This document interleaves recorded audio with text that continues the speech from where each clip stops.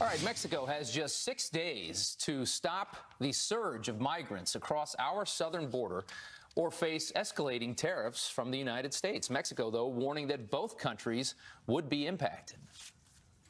They decide finally to apply the tariffs next week. The tariffs could be very costly for the U.S. economy, the consumers in the United States, and the Mexican economy. So how will the tariffs impact the U.S. economy? Joining us now from the stock Swoosh is Melissa Armo. Thanks for being here. Good morning. So what are we looking at? How are we looking to be impacted by this? Well, definitely this is going to be a huge impact if, in fact, the tariffs go into place. So they have less than a week. I think it's a lot easier for the U.S. to deal with Mexico than it is with China. In other words, this could get resolved in the next week, but nobody really knows. And if it doesn't, it still might get resolved in the next 30 days. China, the issue with tariffs with China is a bigger problem, I think, in the long run. Many Republicans, including some of the president's biggest supporters, like Chuck Grassley, hate this idea. Mm-hmm. I mean, tell us why. I mean, why is he doing this if he can't even get his biggest supporters on board? I know, but honestly, this is a brilliant tactic by Trump in order to get some action about what's going on with the drugs coming into the United States through Mexico and also the illegal immigration. If, in fact, Mexico would be cooperating, he wouldn't have done this. And actually, as you know, I watched the market. 8 o'clock on Thursday night, the market started tanking. And I was sitting at my computer. I said, what on earth?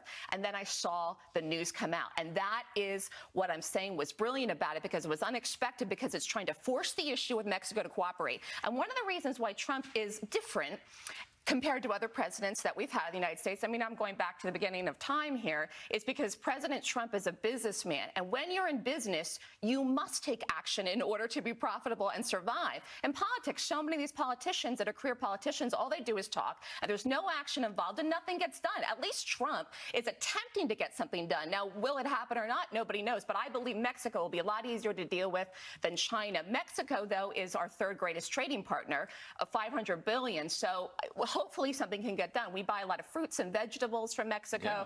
So, you know, but the illegal immigration is a problem. And not only that, you know, all the drugs coming into the country. Right. Yeah. So let's take a look at this graphic here. And it's talking about the different increases that the president plans to put on Mexico if this issue is not resolved. And you can see there 5% on June 10th, 10% an increase there on July 1st. And that goes all the way up to 25% on October 1st. I think, though, a lot of people are sitting at home saying, OK, though, how is this going to impact me specifically? What types of goods are we talking about?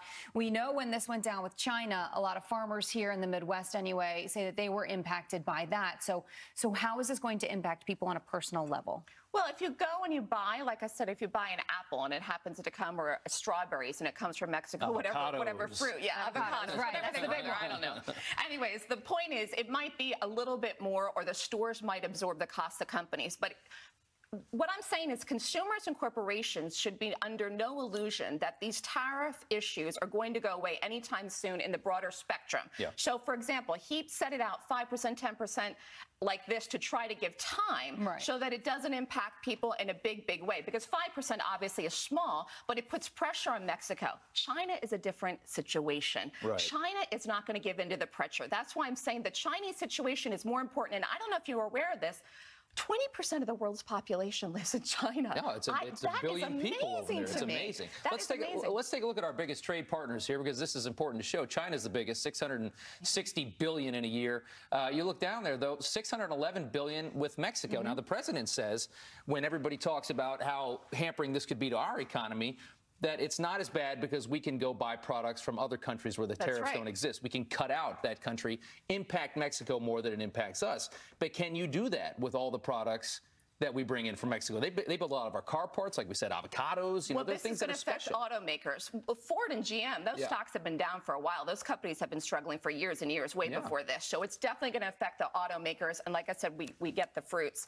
But as far as Walmart, Target, big corporations that can absorb some of these costs, they will try to absorb them, I think, instead of increasing the cost for consumers. The smaller companies won't be able to do that. But what I'm saying is that Trump is trying to do this for the bigger picture out 6 months, 12 months, right. 24 months No, we out. get that. So but a lot of people say, up until that point, though, how will I be impacted? People are That's going to have to deal with it. They're going to either have to buy places where they're not increasing the cost, or they're going to have to cut back, or they're going to have to change their spending habits. Overall, though, I'm saying there's so much more at stake here for the bigger picture than just like paying a little bit more for a light bulb. And so that's what Trump understands that. And you got to give him credit, because he's going into the next year, into the election, and it's almost like he says, well, I'm doing what I want to do, and I'm doing what I think is right for the American people, and I don't even care if it affects his reelection. And this is why most politicians don't pick these fights, because they are politically unpopular, and all they care about is getting reelected. But I think he does get reelected. I honest to God think he does, because the economy's doing so well. Well, there's still a lot of time. Melissa, so we will thanks see. so much. Melissa, thank you.